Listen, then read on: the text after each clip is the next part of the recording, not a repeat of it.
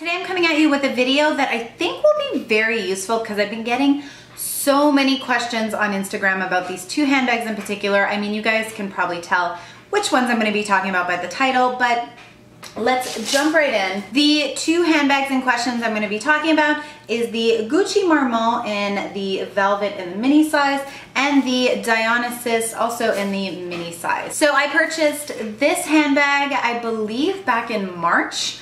And I purchased this handbag in early September. I figure I'd give you guys a little bit of a comparison between the two in terms of sizes, in terms of what it can carry, and in terms of a bit of my opinion of where I stand with these two bags. The most often question I get on Instagram when I carry either of these two handbags is, which do you prefer, the DIONYSUS or the Marmont? So I'll answer that. Okay, let me just put these down because they're getting a little heavy. This one's like full from the day. So for me, to be quite honest, I'm never one to be just like, just buy both. But they're not really comparable handbags. In terms of size, in terms of what they can carry the exact same thing. They are both handbags that can be carried either doubled up or singled. They can be worn crossbody, both of them. Basically, I can get how on paper they are too similar to justify both. Today I figure I'll give you guys my opinion on both, and you guys can either be the judge of which one you want and or if you want both. Because to be quite honest, I'm gonna start off this video by saying I want both. So let's start off with the Marmont. The Marmont in terms of price point, actually when I bought these bags, they were pretty much the same price. They came up to, with taxes and everything, roughly about $1,700 Canadian. Both of them were purchased directly from Gucci at the whole Renfrew in Montreal. And yeah, so price point wise, they're pretty much the same in terms of price points. Let's do a size comparison. So from the sides, you can see that the DIONYSUS is taller. In terms of width, the DIONYSUS stretches out a little bit wider. It's filled to the brim right now. I had all my stuff in it for the day today. The DIONYSUS is a little taller, but the Marmont is longer. So what you lose in width, you gain in length with this handbag. So like honestly, these two handbags for me fit the identical amount of stuff, and for me these are two bags that I can use on the daily for what they fit. I am not a big bag girl. I am definitely a small bag girl, and I'll link a what's in my bag below just so you can see what I carry on a daily. Everything I carry on the daily fits in both of these handbags. This for me is more of a day bag. I find that the DIONYSUS with the kind of like brushed, more like rugged silver hardware, to me this is really a day bag. I agree that the flap here is something that it dresses it up a little bit, but for me the GG monogram canvas mixed with the lighter suede detailing, this for me really is a fancier day bag. And this for me is a bag that I can carry during the day, but I can also carry at night. So if you're looking for a bag that can cross both, I honestly feel this is more the bag that you're looking for. The velvet is definitely a bit fancier. The hardware being gold for me screams more evening than the silver hardware. The hardware on here is just completely, I don't know, it screams fancy a little bit. I don't know. I just think that this bag can be day and night, and I feel like this bag is more just of a day bag. In terms of durability, a lot of people are concerned about the suede on this one, and a lot of people are concerned about the velvet on this one. So I will start with the DIONYSUS. The suede on this one, the only part that I've noticed that has some wear is this right here, and it's at the closure. So anybody who gets this handbag will inevitably get this like little dent here. I think it actually was like that when I bought it. In terms of everything else, the suede, it is suede lined on like around like this. The suede lining is still mint condition, and as it is in the front pocket here.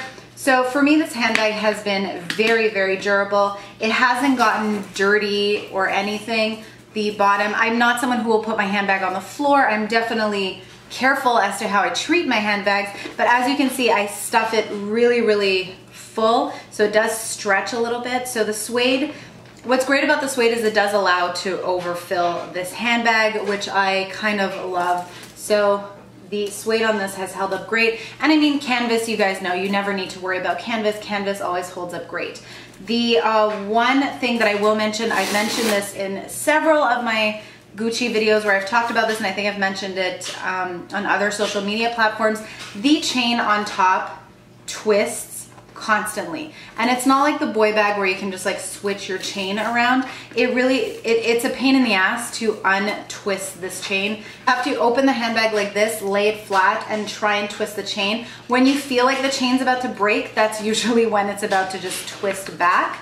So that has been something that I do find a little bit annoying. I feel like Gucci should have thought about that. I mean, especially that the boy bag has the exact same chain and it's not as locked in place as this. There is room for the chain to just kind of twist around on the boy bag. So in terms of the durability and my thoughts on the overall construction and quality, this is it with this one. The Marmont. So many people were telling me like, why did you buy velvet? Oh my God, your bag is gonna look like shit. It's not gonna wear well, it's gonna bald. I have no problem. You probably can't see on the video, but this velvet is mint condition. I wear this handbag long shoulder strap, rubbing against denim. There has been no peeling of the velvet at all. I know that Chanel does have a few problems with their velvet. I haven't had problems at all with this bag. The corners still look great. The only thing that I can say with velvet is that you kind of catch fluffs and lints. That's really the only thing. But in terms of the quality of the velvet, I have had zero issues whatsoever. I have heard some people mention something about their hardware peeling. I haven't had, here. There is my hardware close up. It is still mint condition. There is zero peeling. The only thing that I don't like about this handbag in terms of how it's made is the inside. I like that they did a pink lining, but I find it kind of looks a bit cheap. It's kind of like shiny and a little magician-y. I wasn't really feeling it. I don't know, but that's just me. I mean, it's not really important. You don't really see it. The leather here doesn't scratch at all, even though it is kind of like a smoother leather. And this bag really just held up really nice. I wear this bag all the time, and I stuff this bag so much. The piping on the strap, this part here, still looks perfect. And yeah, no, so in terms of constructions with this one, you're good to go with velvet if you're into it. I love, love, love, love, love this handbag. In terms of trend factor, let's get on that one.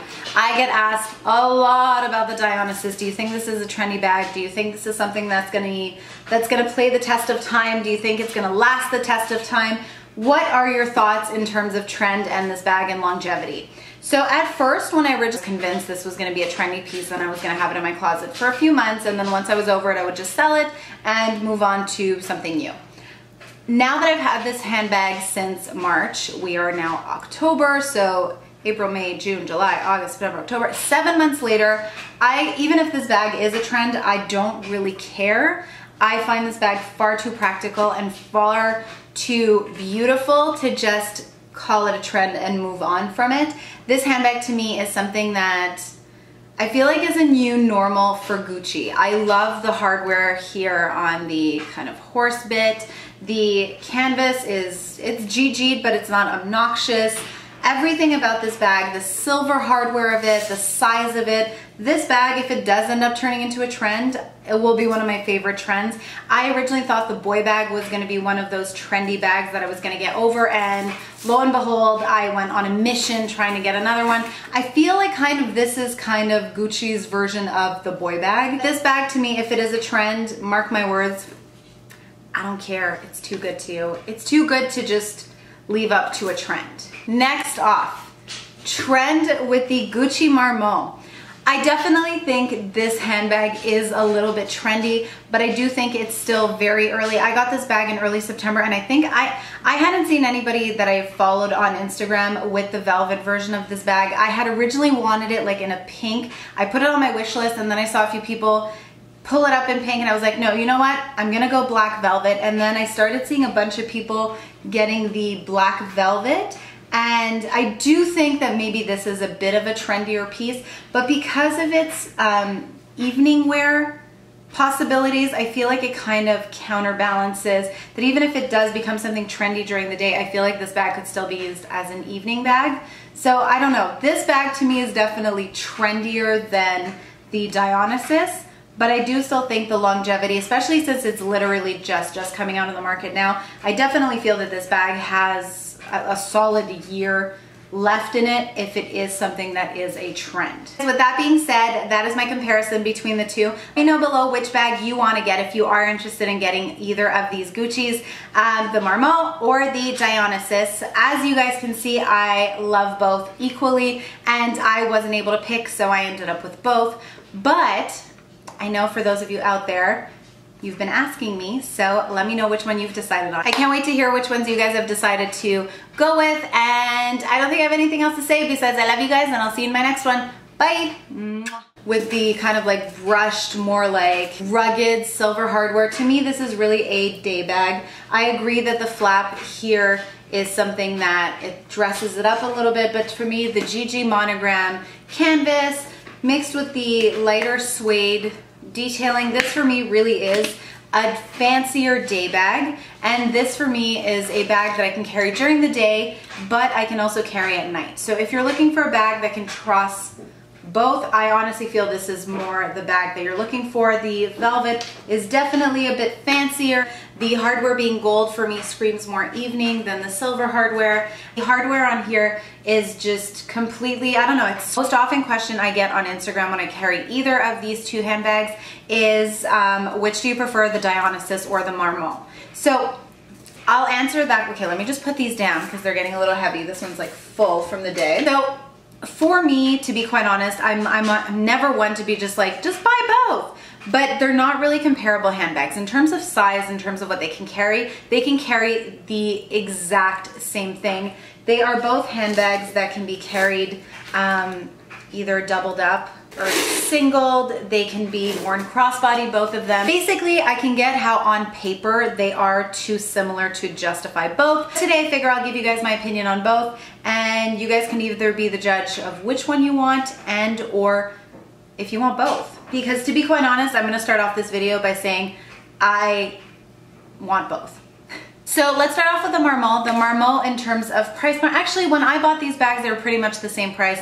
They came up to, with taxes and everything, roughly about $1,700 Canadian. Both of them were purchased directly from Gucci at the whole Renfrew in Montreal. And yeah, so price point wise, they're pretty much the same in terms of price points. Let's do a size comparison. So from the sides, you can see that the Dionysus is taller. In terms of width, the Dionysus stretches out a little bit wider. Hey guys, today I'm coming at you with a video that I think will be very useful because I've been getting so many questions on Instagram about these two handbags in particular. I mean, you guys can probably tell which ones I'm going to be talking about by the title, but let's jump right in. The two handbags in questions I'm going to be talking about is the Gucci Marmont in the velvet in the mini size and the Dionysus also in the mini size. So I purchased this handbag, I believe back in March, and I purchased this handbag in early September. I figure I'd give you guys a little bit of a comparison between the two in terms of sizes, in terms of what it can carry, and in terms of a bit of my opinion of where I stand with these two bags. The wider, it's filled to the brim right now. I had all my stuff in it for the day today. The Dionysus is a little taller, but the Marmont is longer.